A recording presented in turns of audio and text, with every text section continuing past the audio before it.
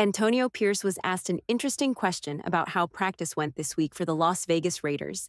After switching from Jimmy Garoppolo to Aidan O'Connell at quarterback, people were curious if the team did anything different. Pierce had a great response to this. He said they went back to the basics: technique, fundamentals, pad level, hand placement, making sure their eyes are in the right place. Tackling is going to be key, and they'll need everyone to step up. On defense, it's about breaking up double teams, staying connected, and taking care of the football. Basically, Pierce is telling us that the Raiders changed things up in practice this week. They returned to focusing on the fundamentals, much like what they did during training camp. Of course, they can't fully tackle each other at this point, but they can still focus on the basics, like technique, making sure they're setting the edge correctly, and wrapping up players instead of just trying to knock the ball loose, which has been an issue for the Raiders in recent weeks. Pierce mentioned they had a strong practice this week, and it's clear they're focusing on the small details. I'm glad Pierce is trying to mix things up, especially since things haven't been going well for the Raiders lately. Most teams at this point in the season are adding new things to their offense and defense. Early in the season, you run basic plays to see how well everyone executes, and by midseason, you're adding more complex elements. For example, we saw Josh McDaniels use some creative play calling against the Denver Broncos, where Davante Adams ran a fake route and ended up scoring the game-winning touchdown in overtime. But for the Raiders, going back to fundamentals might actually be the right move. They have a new quarterback, and it's like hitting the reset button. The team has been dealing with injuries. Christian Wilkins is out, Max Crosby is banged up, and they've lost other key players. They need to refocus and remind themselves that the season isn't over yet. The Raiders are 2-3, but they can still turn things around. If they get on a hot streak and win a few games in a row, they could be 6-3 or 7-3, and suddenly the playoffs aren't out of the question. But we need to recognize that this season is far from over. With Aidan O'Connell stepping in as the Raiders quarterback moving forward, there's a real chance this could actually benefit the team. One of the biggest issues the Raiders have faced this season is turnovers. On one hand, we're fumbling the ball, whether it's Zamir White or Jimmy Garoppolo. On the other hand, we aren't forcing turnovers on defense. That's the main problem here. Right now, the Raiders' turnover differential is one of the worst in the league. According to stats, we're tied for the second worst turnover differential with a -7, only matched by the Tennessee Titans. The Raiders have forced just one turnover all season, while giving up 8 on offense. Think about that. Now, if you look at the teams with the best turnover differentials, teams like the Bills, Packers, Vikings, Chargers, and Steelers, what do they have in common? They're winning games. A big part of their success is because they're winning the turnover battle. Even our coaches, like Luke Getsy, have talked about this. They mentioned that one of the key differences between Garoppolo and O'Connell is that O'Connell should do a better job of protecting the football. Sure, O'Connell had an interception against Patrick Surtain and almost threw another pick against the Panthers, but it's different when you're playing from behind and trying to force throws. When the game starts at 0-0, there's no pressure to catch up, and that gives the quarterback a better chance to make smart decisions. Going into this game against the Steelers, if O'Connell can protect the football, the Raiders will have a good chance to win. Winning the turnover battle is key. If you win the turnover battle, you're more likely to win the game. Take our recent loss to the Broncos as an example. We had 3 turnovers and forced none.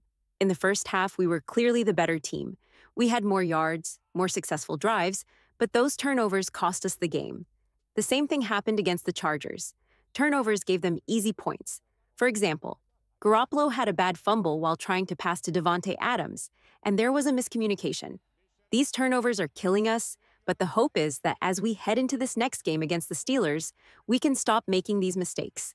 Now let's preview the game against the Steelers. It's an interesting matchup because the Raiders have Luke Getsy, who worked with Justin Fields before. Getsy knows what kind of quarterback Fields is, and Fields will be starting for the Steelers in this game. But here's something surprising. Fields wasn't even expected to be the Steelers' starter. Russell Wilson was supposed to be their main quarterback, but he got injured.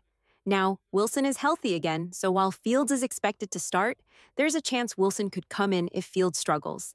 This is something the Raiders need to be prepared for. Let's also take a look at the injury report. The Raiders are getting healthier, which is great news. Max Crosby is good to go, as is Divine Diablo. Diablo missed the last couple of weeks with an injury, but now he's back. Earlier this offseason, I thought the Raiders should move on from Diablo. but now I think they need to keep him, especially if he plays well like he has in the past. He looked solid before he got hurt in week 1, and if he's healthy, he'll be a big help against the Steelers. Other players like Tommy Eichenberg and Amari Gaynor have filled in, but Diablo is the guy to watch. Michael Mayer, unfortunately, isn't ready to play. The Raiders placed him on the NFI list because of a personal issue. He's already missed 2 games, and now he'll be out for at least 4 more. Some rumors have floated around about Mayer's situation, but it seems to be related to an illness. I hope everything is okay with him and his family. The good news is, by placing him on the NFI list, the Raiders now have an extra spot on the roster, but Mayer won't be playing anytime soon. On the bright side, other players like Tyree Wilson and Jacoby Myers are expected to play. Antonio Pierce even said he's confident Jacoby will be ready. That's a relief because we need him out there. Overall, most of the key guys seem to be healthy, and I don't think there are any major injuries that will hurt the Raiders going into this game. Dylan Parham has missed some time, but he should be ready to go, and although Jackson Paris-Johnson has a knee injury, he was practicing in a limited way, so we'll see how that goes. One key player to keep an eye on is Dylan Parham. We need to figure out if he's fully healthy because he's a big part of the offense. The Raiders are in an interesting situation heading into this week. Even though Dar Munford is questionable, it's not likely he'll take over the starting job. But here's the main thing. The Raiders have to be ready for TJ Watt. TJ Watt is a game changer, and he's going to be going up against DJ Glaze. This is a huge test for Glaze.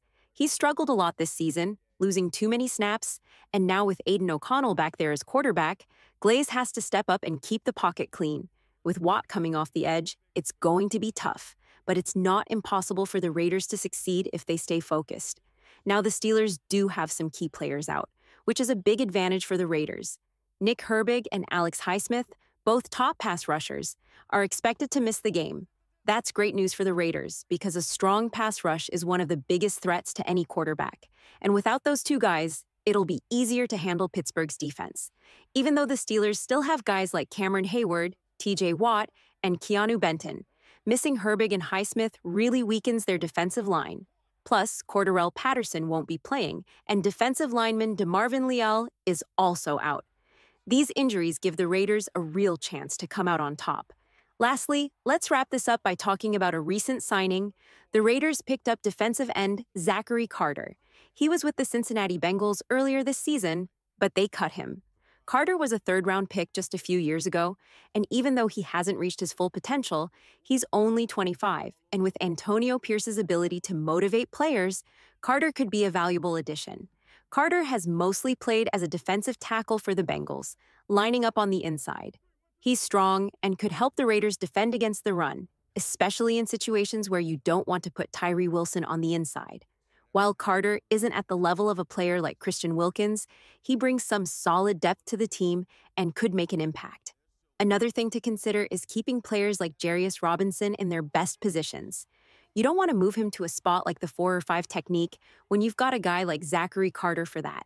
The Raiders have been playing a lot of base defense this season, especially in the 4-3 formation, ranking among the top teams in the league in terms of how often they use it. So, having enough linebackers and defensive linemen is going to be key for the Raiders. Additionally, the Raiders have officially signed Matthew Butler to the active roster, which means he'll likely play against the Pittsburgh Steelers. They've also brought back Marquise McCauley. It's going to be interesting to see how these moves impact the game, but I think the Raiders have a real shot at beating the Steelers. There's no reason the Raiders couldn't start a winning streak, maybe even 3, 4, or 5 games in a row. Sure, there are some tough teams ahead, but we already beat the Ravens, one of the best teams in the NFL. In almost every game this season, the Raiders have been competitive, except against the Panthers, who were the only team that really dominated us. Every other loss, we've been in it, or at some point, we were even leading. The key to success for the Raiders is consistency, especially from quarterback Aiden O'Connell. If he can deliver, and if the offensive coordinator can step up as well, there's a lot of potential here. I'm excited to see what happens next against the Steelers. Let me know what you think in the comments below. Give this video a thumbs up, subscribe, and I'll see you next time with another video.